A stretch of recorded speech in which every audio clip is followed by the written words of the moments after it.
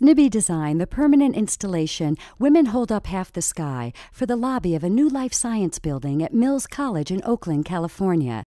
The interactive exhibit celebrates the significant contributions of women in science from ancient to modern times.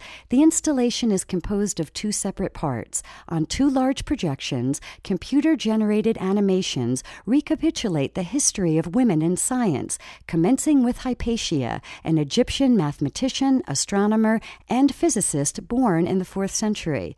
The installation presents stylized views of the women at work in their laboratories, montages of the women's discoveries, and text elaborating their experiences. A new scientist appears each month, moving through the Middle Ages to the contemporary era over the course of the school year, and featuring prominent scientists such as Marie Curie and Barbara McClintock. In this way, the work recapitulates the history of women in science as the year advances. The young women of Mills College see their course content reflected in the walls of their school.